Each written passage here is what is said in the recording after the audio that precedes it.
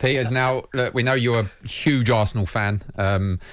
Now, a video was sent out the other day from talkSPORT about me talking about Gabriel Jesus and the signing. Now, it's taken a little bit out of context, but I stand by what I said, really, in terms of I think it's a good signing for Arsenal, but not outstanding. I don't think he's the Messiah that's going to get you back to where you want to be. What do you think? I watched what you said, and I thought it was fair enough. I didn't dispute it. I think the truth is we are not at the moment in a place where we're going to sign the elite strikers of the world. You're not going to get an Mbappe and Haaland coming to a club with no Champions League football.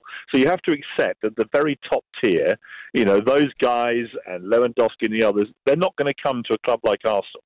So then the question becomes, well, of the second tier strikers in the world who've got pretty good records, who're playing for the national team. Jesus, for example, has scored, I think, 19 goals in 50-odd games for Brazil's national team. That's good enough for me. That means he's a very, very good striker who's played over 50 games for Brazil and banged in a lot of goals.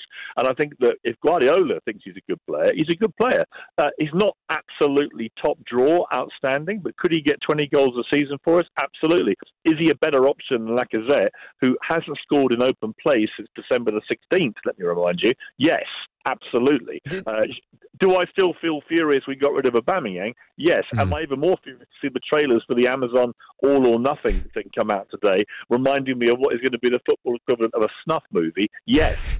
So, all things considered, I am pleased we've got a young 25-year-old who's a very experienced international player who scores a lot of goals. I think he's strong, he's quick, he's a team player, he's hard-working, he's tricksy. And I always judge it, you can always tell, can't you, how good a player is. How does City fans, how have they been reacting?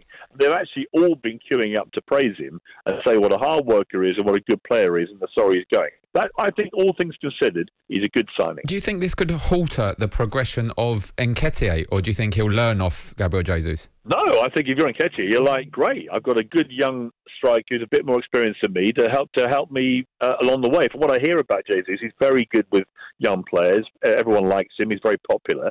And I think he's got a great work ethic. I like players who've got a great work ethic. And the one thing I would say about Arsenal's players, I don't think it's a lack of work or commitment.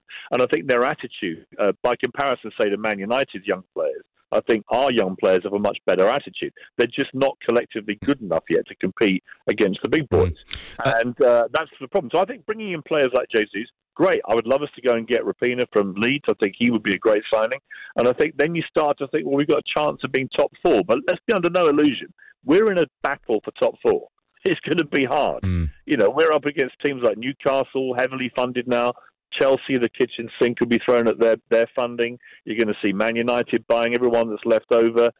Tottenham are going to be much stronger. They've got a great coach in Conte. So I'm looking at this going, even top six is going to be a challenge. So I think Arsenal fans need to have an expectation which is realistic. Do you think you'll stay up? No, I'm only joking. I asked this question yesterday. I'll ask you now. What's more important for Arsenal this season? Is it league finishing? So would you rather take fourth and no trophy or eighth in the Europa League? Because Europa League will get you Champions League football, right? Yeah, I don't really care about Europa League. Let me be brutally honest. I really don't. I don't care about the FA Cup very much. I certainly don't care. Piers, that's disgusting. It's the same result. It's the same result, Champions League, but you get a trophy at the end of it. I fell in love with Arsenal. If they made the winner of the FA Cup, if they gave them the Champions League last place, I would be in favour of that, because I think you would, in a single moment, you would restore the FA Cup back to what it used to be. Yeah, but then you might get Wigan. You might get Wigan playing Champions League football. Well, no, you wouldn't, because what you'd have is all the big boys putting out their best teams again in the FA Cup. I can't take a competition seriously when most of the big teams put their reserve teams out for most of the earlier rounds. I can't. It's just not, to me, it's not what it used to be. When I was young, I fell in love with Arsenal when Charlie George scored that screamer at Wembley in 71. Yeah, and I was 5.5 years old, and I remember thinking, this is fantastic. And the whole FA Cup day on television, was just an amazing event. And every team put up their best teams. They all wanted to win it. It had unbelievable kudos. No one can pretend it's anything like that anymore. It's just not. No, it's we've not. won the FA Cup a lot. We've won the FA Cup a lot in recent years, and it's meaningless because we've not been competing for the league or the Champions League or even come close. So to me, it's realism time for Arsenal. What do we want to be? A team that thinks winning the FA Cup is a good thing, or a team that genuinely wants to compete to get the Champions League and to win the Premier League? It's got to be the last thing. Okay. Before I let you go, before we talk about your show, just a quick word on cricket. I know you're a massive fan. Owen Morgan announced his international retirement earlier today. Where do you rank him amongst England's greats? Oh, absolutely. In terms of one day, the greatest captain we've ever had. I think Owen Morgan, on and off the pitch, a magnificent, towering figure who has transformed our one-day cricket into world beaters, literally. I was there at Lord's when we won the World Cup. It was the greatest day of cricket imaginable. And I think Owen Morgan just conducts himself in such a brilliant way, but also he's inspired that team, both in the 50-over and the 20-over formats, to play with unbelievable attacking flair and exhilarating dynamism. I mean, now seeing that same attitude coming to the Test team. Because I honestly have never felt more excited about England cricket than I do right now. Because what's been going on against New Zealand, one of the best teams in the world, the way we've dismantled them with just unbelievable attacking cricket, that has been great to watch. But it's all from, I think, Owen Morgan sowing the seeds in one-day cricket of what we could do.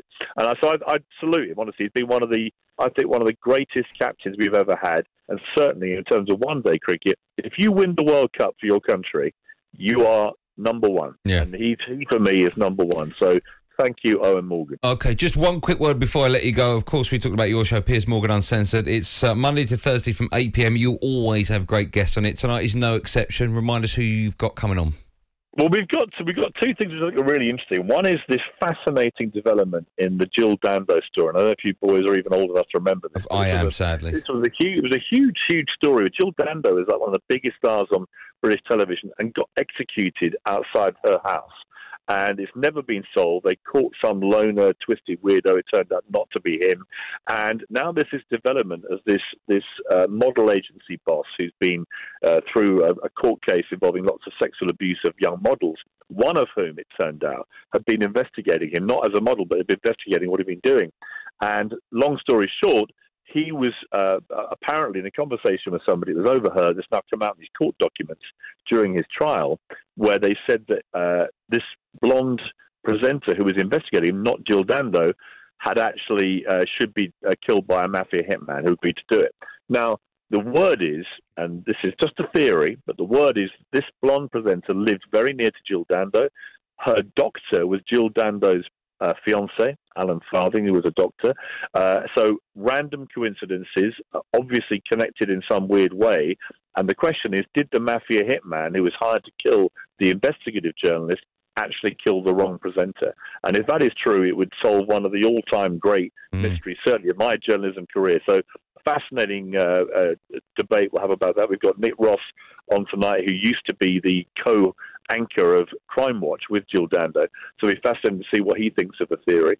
And we've also got, I don't know if you remember recently, the Google engineer who reckons that they've been working on these programs at Google, and he thinks they've gone sentient. In other words, artificial intelligence is starting to behave in a way that we can't control.